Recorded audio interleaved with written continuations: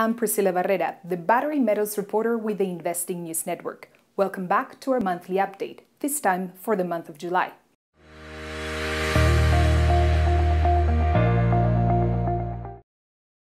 Let's start by looking at what happened in the cobalt space. At the end of June, a partial mine collapse was reported at Kamoto Copper's company, Copper Cobalt Mine in the DRC, leaving dozens of miners dead. In July, the discussion surrounding the many dangers faced by artisanal miners in the country, as well as the security issues faced by companies operating in the region, continued.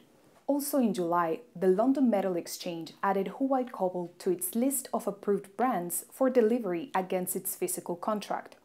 The company produces 25% of cobalt chemical products. In other company news, despite facing opposition from some investors, Australian miner Jervois Mining will take over eCobalt Solution after majority of shareholders approved the transaction. The deal is valued at 57.6 million Canadian dollars, and shares of the company jumped over 21%. In July, INN published its cobalt market update for the second quarter, featuring top trends in the sector. Prices continue to be under pressure, falling to its lowest level seen in many years for some products, according to analysts. Let's now look at what's been happening in the lithium space. In July, analysts at Morgan Stanley released a new report saying they expect prices to fall by 30% by 2025. Prices will continue their downtrend to reach $7,200 per ton as new technologies lower costs of production and keep the market oversupplied. Looking over to company news, Australian miners continue to strengthen their relationships throughout the supply chain.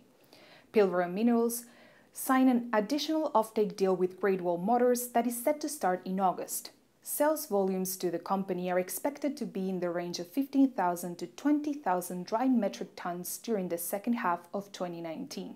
Pilbara Minerals was not the only Australian miner signing a deal with a Chinese firm. In July, Altura Mining struck an offtake agreement with Chinese lithium materials producer Jiangdong Ruifu. Looking over to North America, shares of Nemaska Lithium jumped after news that Pallinghurst Group was considering a $600 million Canadian dollar investment in the company to develop the mine in Quebec.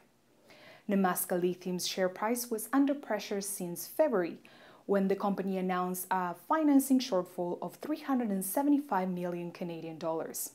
In July, INN also published a lithium market update for the second quarter.